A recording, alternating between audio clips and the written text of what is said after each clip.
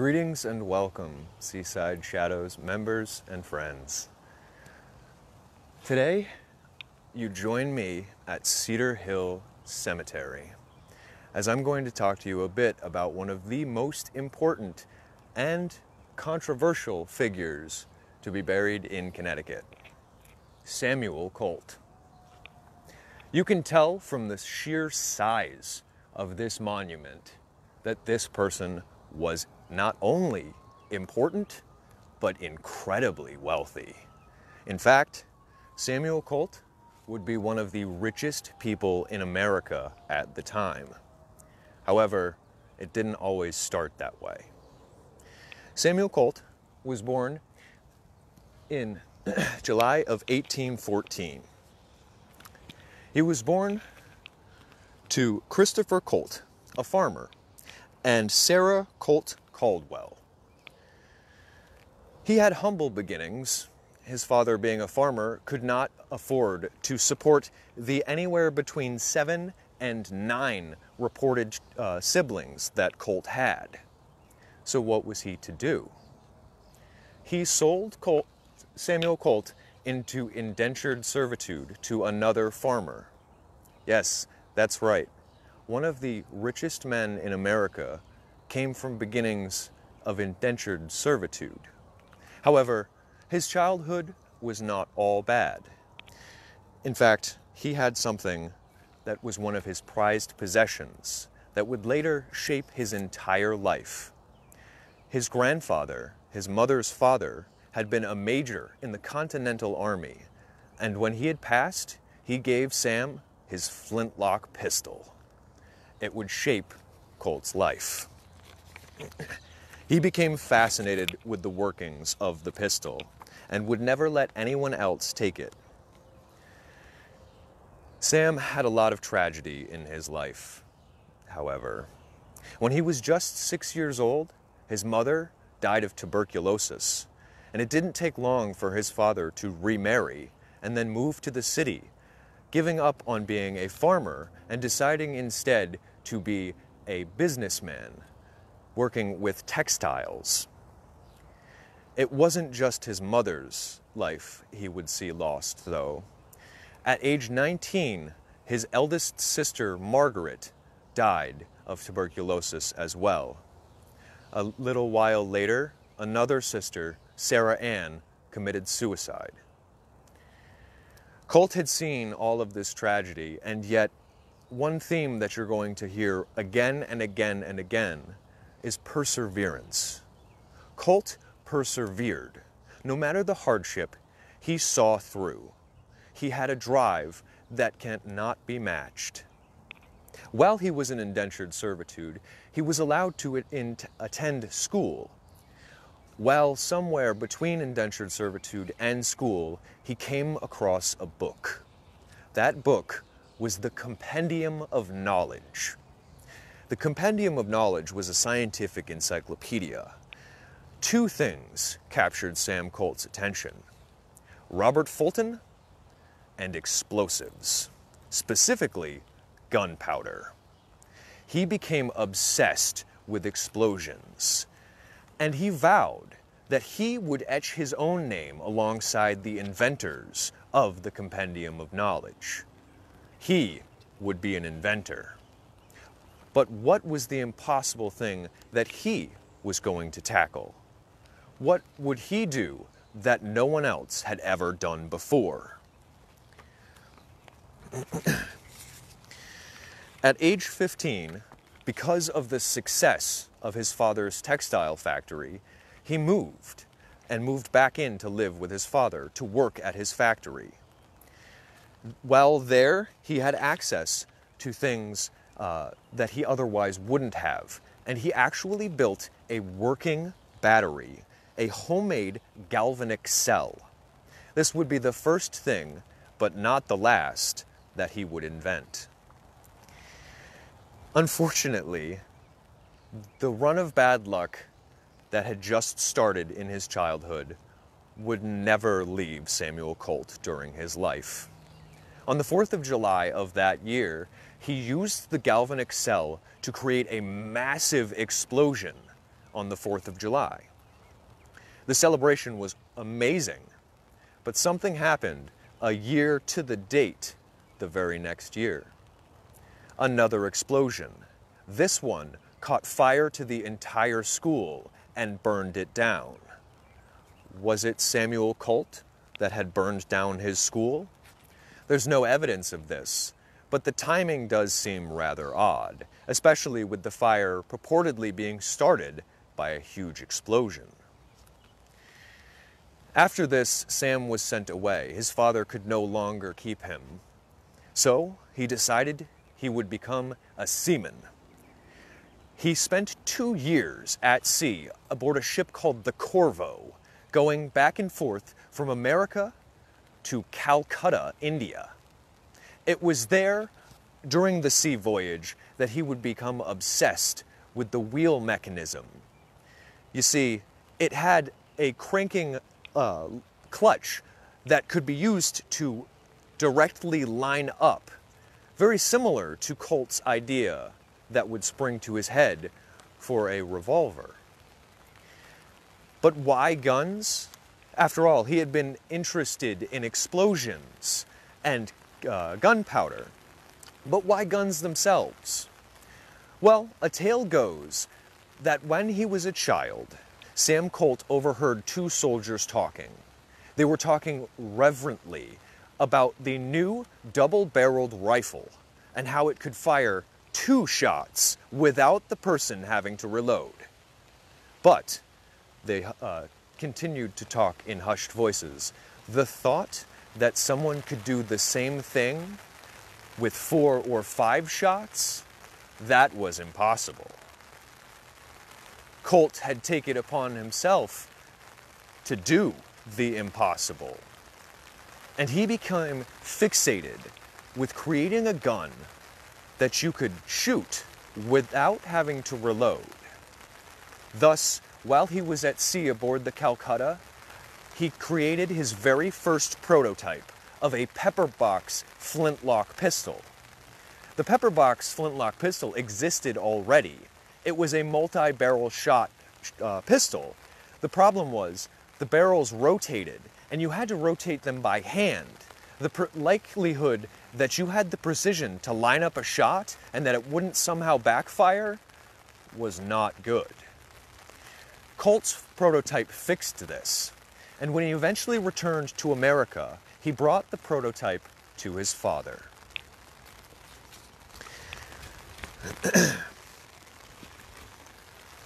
His father took a look at the prototypes and all but dismissed them.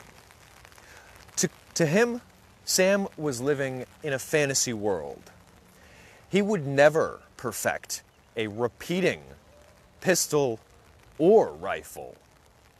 Still, though he did not believe in his son, he did agree to finance 2 models, a pistol and a rifle, based off of Colt's designs. The tests didn't go well.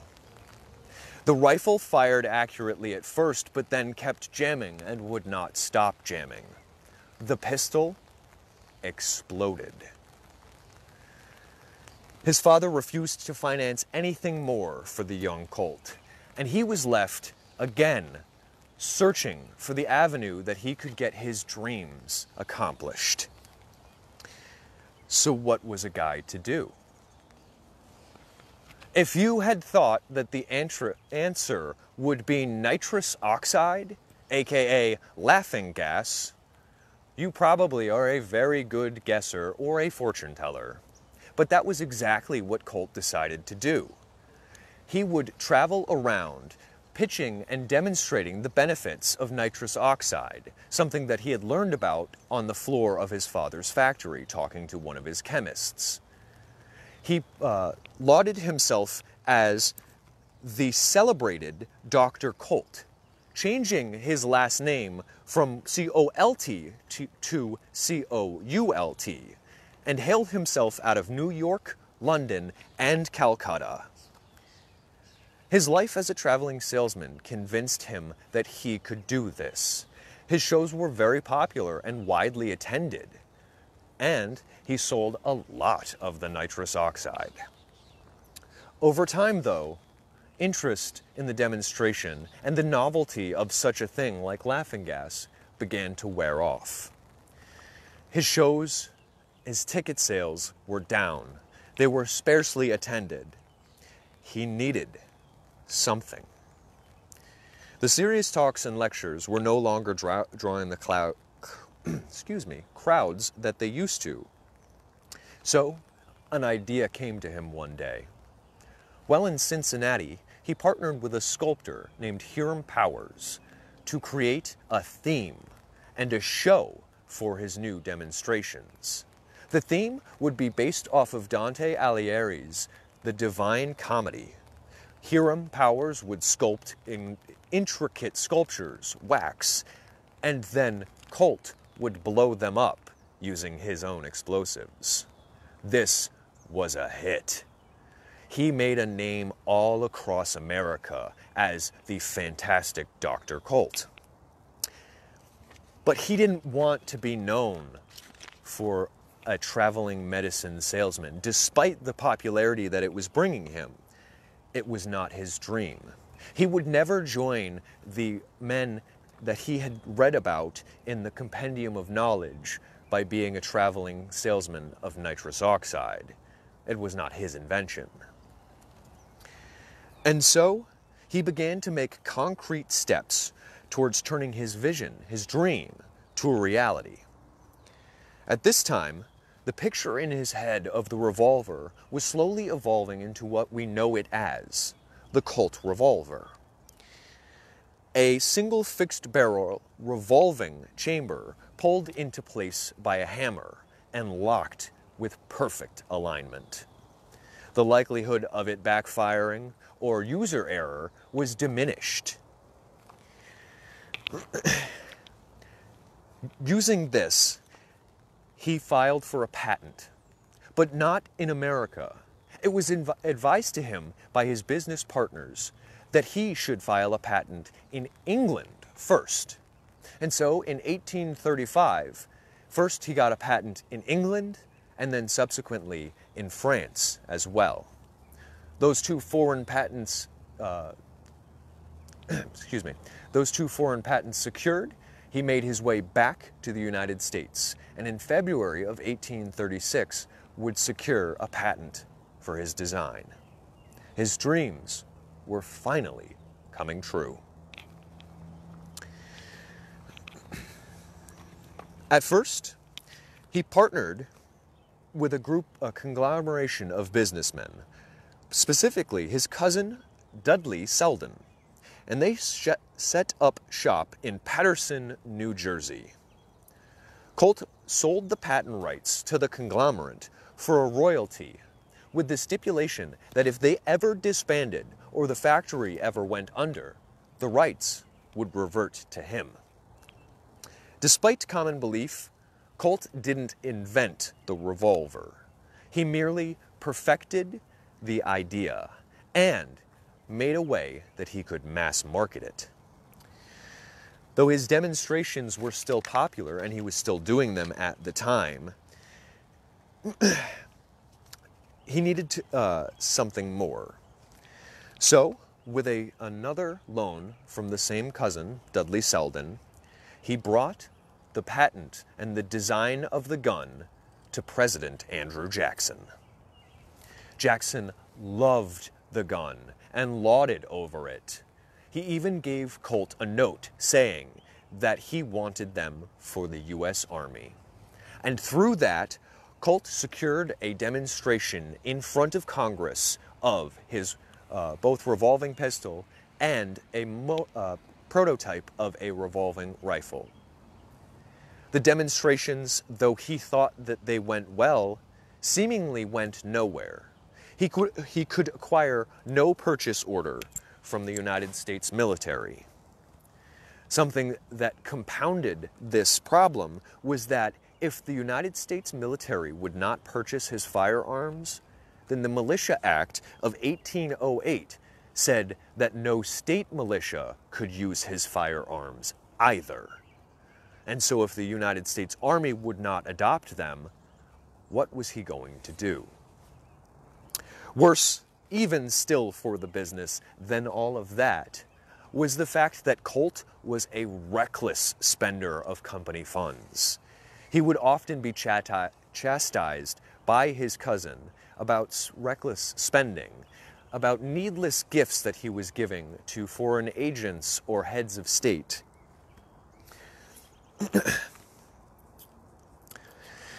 Fortunately for Colt, war against the Seminole natives down in Texas briefly saved Colt's company. His advanced design for the repeating rifle ended up causing more confusion than not, and ended up with the soldiers often breaking the guns apart in their hands. It was not good, and despite a rework, problems continued for Colt. In late 1843, his New Jersey Patterson shop closed. A public auction was held in New York to liquidate the most profitable assets. It seems like as quickly as they had come, Samuel Colt's dream and vision had died. But this is a story of perseverance. He would not be deterred. Though his gun dreams were set to the side, this man was a brilliant inventor, and it is not just the perfection of the revolver that he should be known for.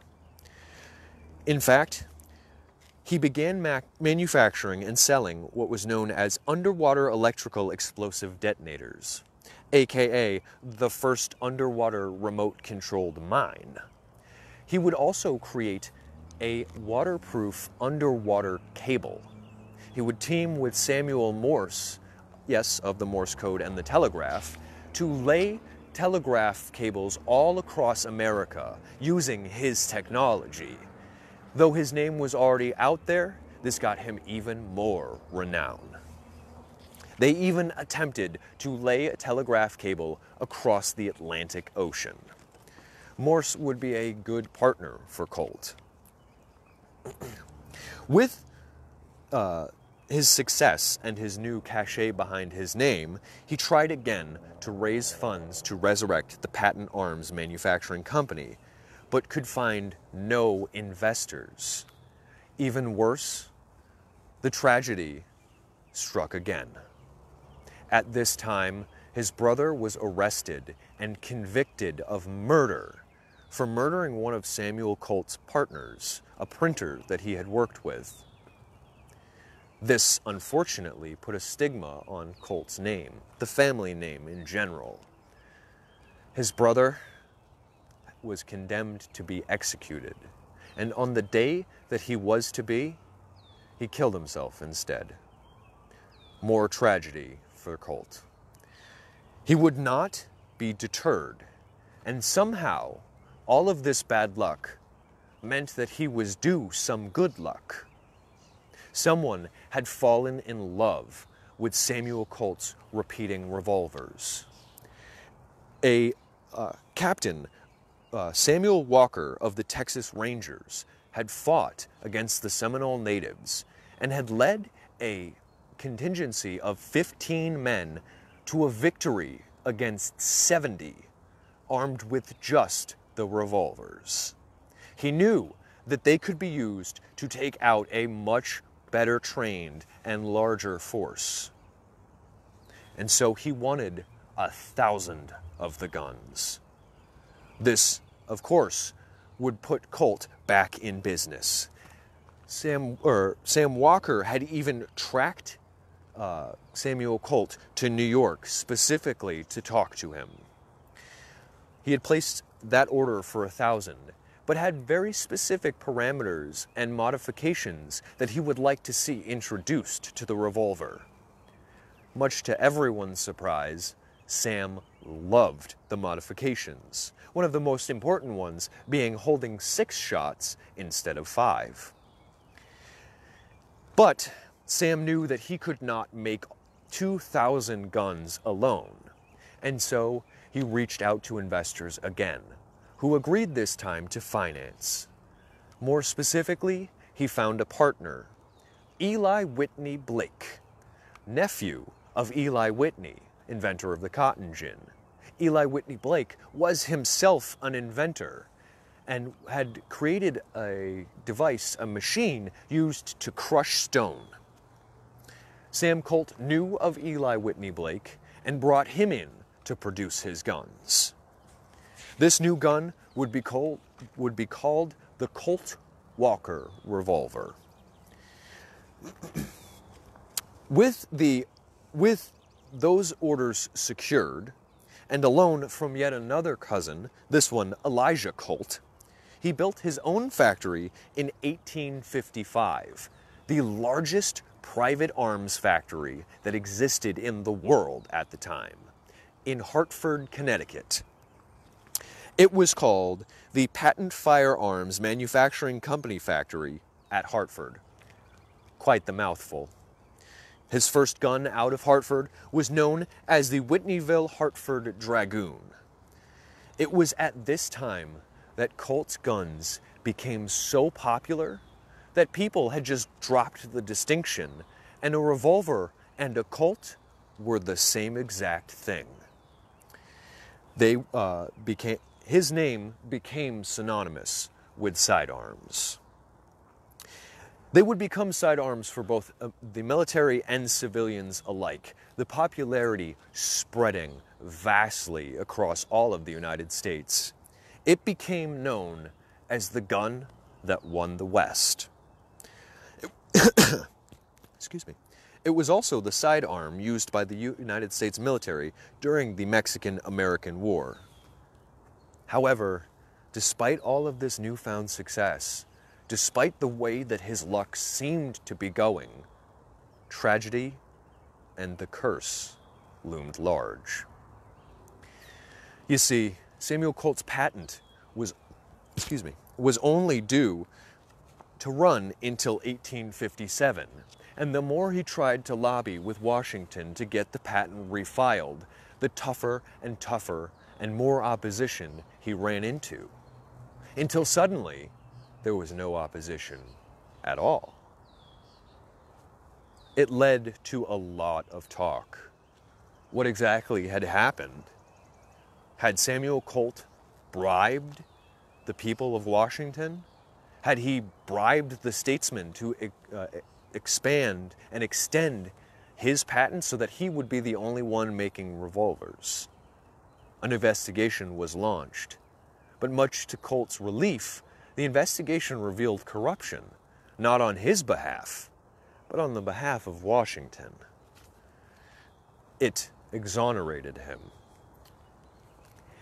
He was a genius businessman and inventor, but perhaps one thing that goes untalked about, that was perhaps the true genius of Colt, was his ability to identify talent. For the largest manufacturing private arms company the world had ever seen, Colt needed help, and he decided to bring in a man named Elijah K. Root. Elijah K. Root brought with him the idea of the assembly line. Colt and Root were the first two to ever make use of the assembly line in manufacturing. It wasn't a new idea, but it had never been used in any industry yet. The interchangeable parts made it so that they could produce up to 150 firearms at this factory in one day, a number that before would have been unheard of. Colt's luck seemed to have changed. Though the tragedies and the curse perhaps loomed in the back of his mind, he met the love of his life, Elizabeth Jarvis, a woman he had known for some 5 years, who was 12 years his younger. When he was 41 years of age, they married on June 5th, 1856, in a lavish ceremony. He even built her one of the largest mansions in Connecticut at the time, Armsmere. They were said to be happy there for some time. Not all Colt's ventures were successful. After finally establishing his Hartford store and getting it up and running, he tried to establish a factory overseas in London. He was still selling to states militia, the United States, and also other foreign governments. He had moved over to Europe to launch his London factory, and though that was a success, he found that he could find no foothold with the foreign heads of state and the dignitaries. They viewed him as a civilian, and so what could he possibly know about firearms? He had no military rank or military experience. Why would he be a judge of what a good gun was? This was a problem for Colt, but one that he thought of an easy solution to. His name was well known throughout the states, and he was an important figure in Connecticut already. The business that his gun factory brought in really set Connecticut apart. And so he went to the governor at the time and explained his problem. And the governor was happy to grant him the rank of lieutenant colonel and also make him an aide-de-camp to the state's militia. With new rank secured, he went back to Europe.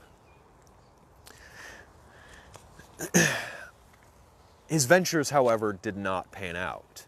Eventually, the London factory would close, and he would have to set his sights entirely on his business ventures in America.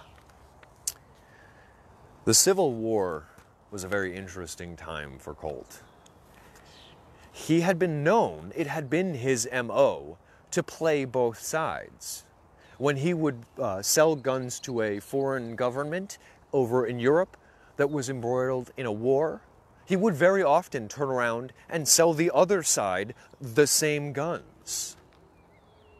And so the Civil War was a tumultuous period.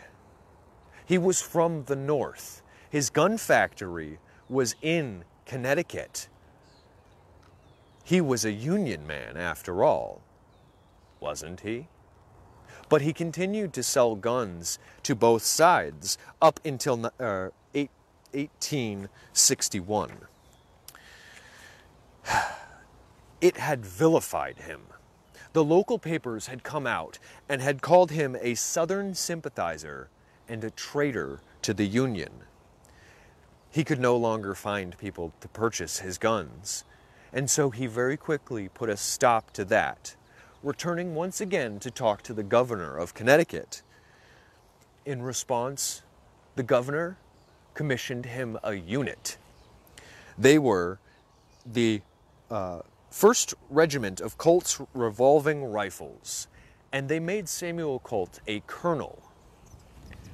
Colt was rather advanced in age at this time and was in very, very poor health. Perhaps it's for that reason that that regiment disbanded less than a month later, having never gone to war. This was enough to quell the public talk, though. Or perhaps it was just sympathy over the state that Colt found himself in. He was suffering from severe rheumatic arthritis. He also had gout. Very, very bad gout. He would die of complications of this gout on January 10th, 1862. At his time of death, Samuel Colt and his factory had produced over 450,000 guns in some 16 different models.